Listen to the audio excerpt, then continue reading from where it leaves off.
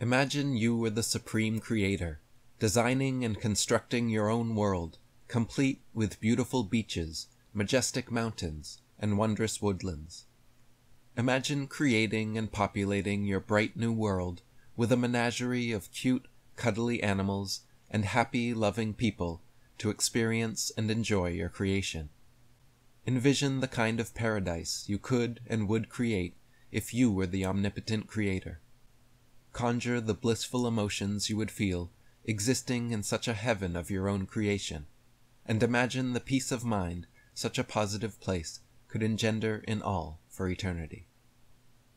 Now, imagine looking down on your perfect paradisical realm and deciding to introduce a variety of new negative situations, systems, and species into the mix, first and foremost being death. Rather than immortal beings that live forever in a perfected state, everything instead becomes subject to entropy. All the beautiful plants, cuddly animals, and happy people you created now become subject to degeneration, suffering, aging, disease, and death. The only way to temporarily avoid the effects of these new negative systems is through the introduction of another: consumption.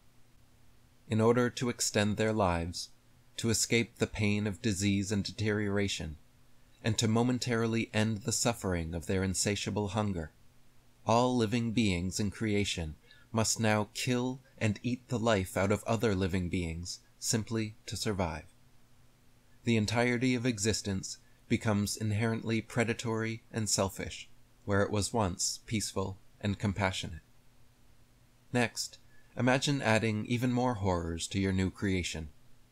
Imagine populating it with a variety of blood-sucking, life-destroying parasites like leeches, lice, ticks, and fleas to attach themselves to your cute, cuddly creations, causing them immense pain and suffering as they leech the life from them. Imagine creating cold, calculating carnivores to stalk and slay your innocent, defenseless herbivores.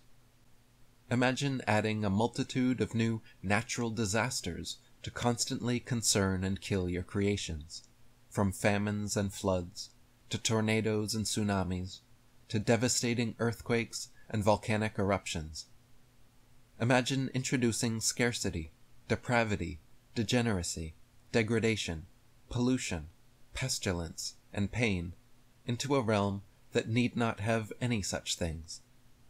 Then imagine looking down on those you created, watching them suffering from sickness, dying from diseases, generation upon generation of people pleading on their knees, praying for God to save them from their plight.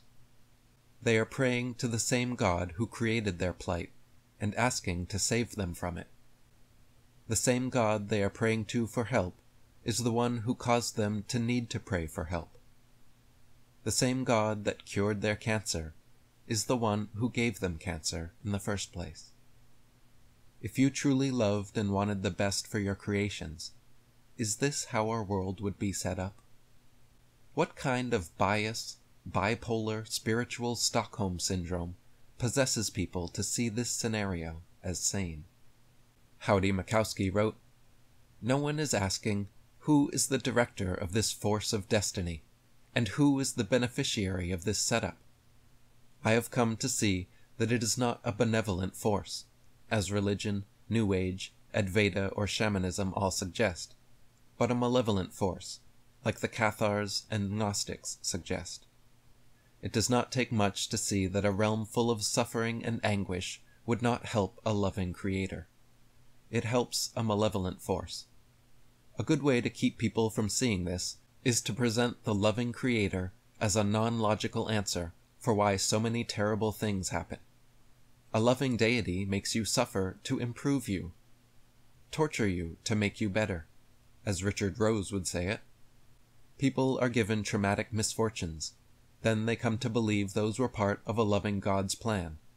Then they pray to the very same God that just traumatized them, asking to end their suffering. If there really was a happy, loving deity in charge of this place, it could, of course, be a much more peaceful experience. However, we live in a physical and energetic slaughterhouse. You are living in many ways as a computer game character or semi-programmed robot in a very insane system. How many worms have just died in the last 5 seconds to feed all the birds? How many mice died to feed all the cats? What set up such an insane and sick system? This world is a feeding frenzy. Think of how many insects are killed every day to feed the world's fish. How many fish are killed every day to feed the world's birds? How many birds are killed every day to feed the world's humans? And how many humans are killed every day to feed lions, tigers, bears, crocodiles, sharks, vultures, wolves, and hyenas? Why was such a systemic cycle of suffering put into place here? Is that really necessary? Is that really what a loving, benevolent, compassionate creator would design? What truly good, ultimate purpose could such incessant suffering serve? How many children have to be born with torturous terminal illnesses? How many have to die in terrible natural disasters? What is the underlying reason for all these tragedies? Why did the Creator have to include such perpetual torments in this reality? Why have we, the created ones, been left alone in the dark with regards to ultimate answers? Why can't we remember things like the creation of the world, pre-birth experiences, or have true, deep, fundamental understanding of reality? Why do we find ourselves with so little knowledge, power, and agency in this complete mystery of a life, devoid of any attainable objectivity? Many people actually believe they know the answers to all these questions.